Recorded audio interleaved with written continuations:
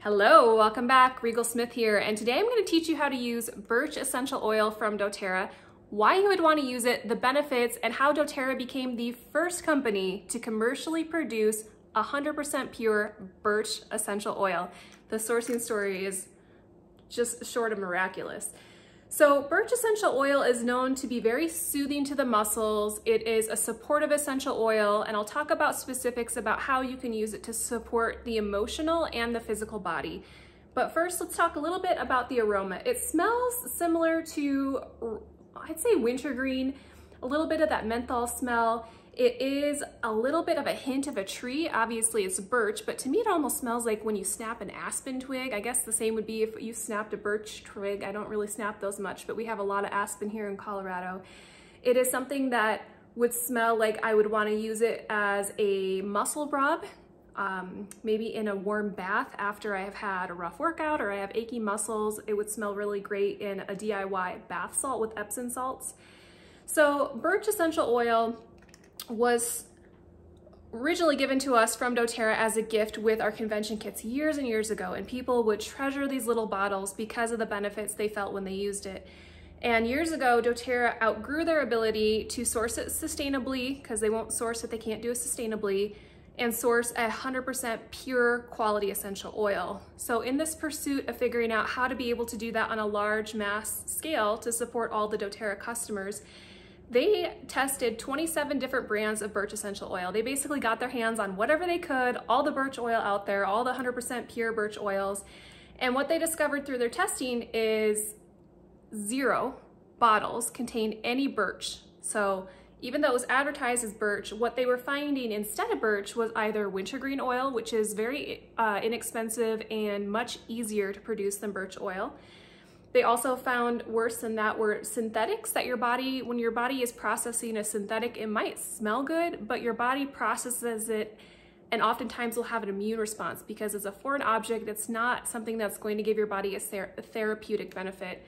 They also found in there aspirin, expired aspirins that were made to create birch oil, which is kind of interesting. They found fossil fuels and other things in these bottles. And this isn't always the fault of the company that's selling these. So almost all essential oil companies, doTERRA doesn't do this, but most of them purchase essential oils through a wholesaler, a distributor that basically sources the oils and then sells it to companies to market and sell the oils. doTERRA sources direct from the grower, so there's no middleman. So what happens when these other companies buy from the wholesalers is oftentimes, they are sold something that they think is pure, but it is not. It's somewhere along the chain is adulterated. It is either made synthetic throughout the chain to make it go further at the source, somewhere in the middle. And it's not often the problem of the company. They don't even know what is in those bottles. But you know when you're buying an oil from doTERRA, they absolutely know what's in it. And they only sell 100% pure oils. They source the best while helping the most. So how to use Birch Essential Oil is multiple ways. I like to layer it with Deep Blue. So Deep Blue is for muscle tension, it's for discomfort relief. This is one that helps the Deep Blue penetrate even deeper. Now you can use it on your own, or you can combine it with Deep Blue or even copaiba essential oil to help support healthy inflammatory levels in those tissues and relieve some of that occasional discomfort. You could add it to a warm bath with Epsom salts like I mentioned. You can also use it for an energizing effect. Just put a drop in your hand, take a nice deep breath in, and it has a really nice energizing effect. You can add it to coconut oil for a tissue massage up on the tension or the temples if you're feeling tension behind the neck and things like that. So a friend of mine who is an acupuncturist, she works specifically with people who have PTSD. They're mostly veterans. And she does a protocol that works really well with them with acupuncture, Deep Blue, and after birch came out, she also started to apply birch. Birch, like I mentioned, helps to penetrate even deeper into the tissues. And she had several of her clients the week she started using it ask what she did differently during that treatment. They could feel the difference when they rolled over. They could feel that intensity and they felt even more relief. Now, an interesting thing about birch, not only does it help to soothe the physical body, but emotionally, it's the oil of support. So people who are feeling like they need a little bit emotional support, perhaps those veterans or people with PTSD or just any of us on a daily basis who might want a little extra support, it can help emotionally with that. So you can diffuse it alone. You could add it with a peppermint, or I like things with wild orange, just kind of give it some different aromas, or even more earthy tree oils like frankincense would be lovely, and use it in that way. Now, another unique use for birch, a friend of mine, her son was playing football and he collided with another child and they each ended up with a concussion.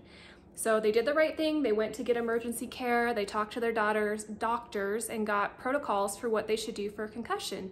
They both followed the protocols, but my friend also incorporated the essential oils. So she used frankincense on the back of his neck, which is great for brain health overall and also healthy inflammatory levels.